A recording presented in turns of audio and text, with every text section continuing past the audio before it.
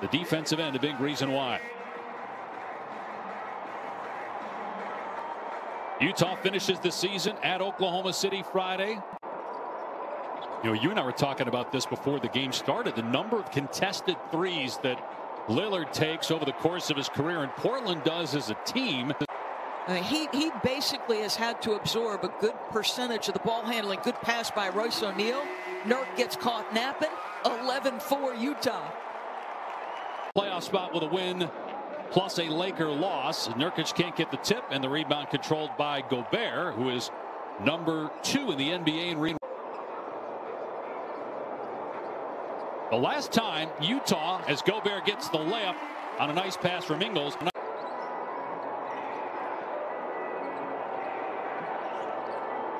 C.J. McCollum gets open on the baseline and can't connect. The Jazz have yet to miss a shot, and this two-man game is something else. Rudy, and as George Niang gets a 3 to go. 42%, and Utah as a team right now is shooting 67% as Anthony misfires on the other end. As elite as he is defensively, the area in which they set the screen for Dame and the amount of ground Gobert's got to cover. And tracked down by Simons before it goes into the backcourt. Cantor facing up now, trying to go right at the shot blocking Gobert, and it wouldn't fall. Well, how about that pass by Ingles? Clarkson hangs, can't get it to fall, tapped out by Gobert nicely. Lillard keeps it this time, goes to the left hand, and he's fouled. So to Terry's point, we talk about Utah being 4th in offensive efficiency, 3rd in defensive efficiency, and they try very hard not to give up any quarter threes. They give up a number that is amongst the fewest in the league. They try to get you into that mid-range because obviously analytically that's the one that everybody wants to give up. Ingles into traffic. They work it to the corner. Oni for 3. Off the heel, but right to Gobert.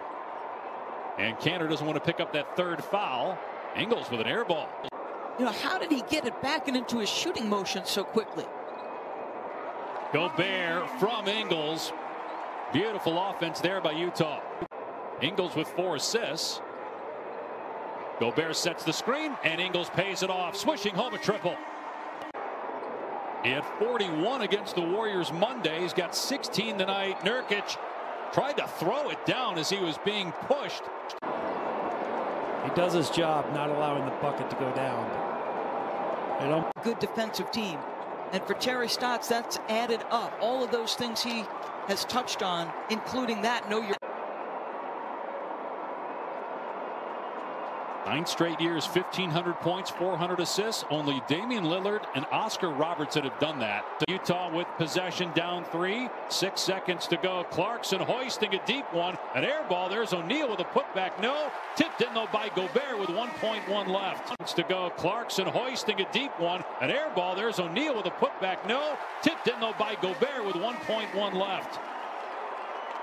To go. Clarkson hoisting a deep one. An air ball. There's O'Neal with a putback. No. Tipped in though by Gobert with 1.1 left.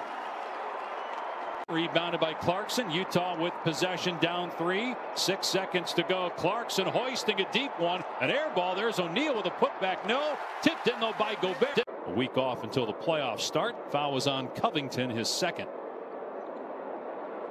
One of the interesting things here in the second half, field goal attempts, 3-point makes. They lead the league in 3-point makes per game, 16.8. First in 3-point attempts, 43.2. You see why this backcourt is as lethal as they are.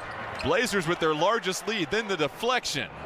McCollum to Powell. Norm wants to join the party. Oh, Norm! And Norman Powell, it slips out of his hand. And he misses.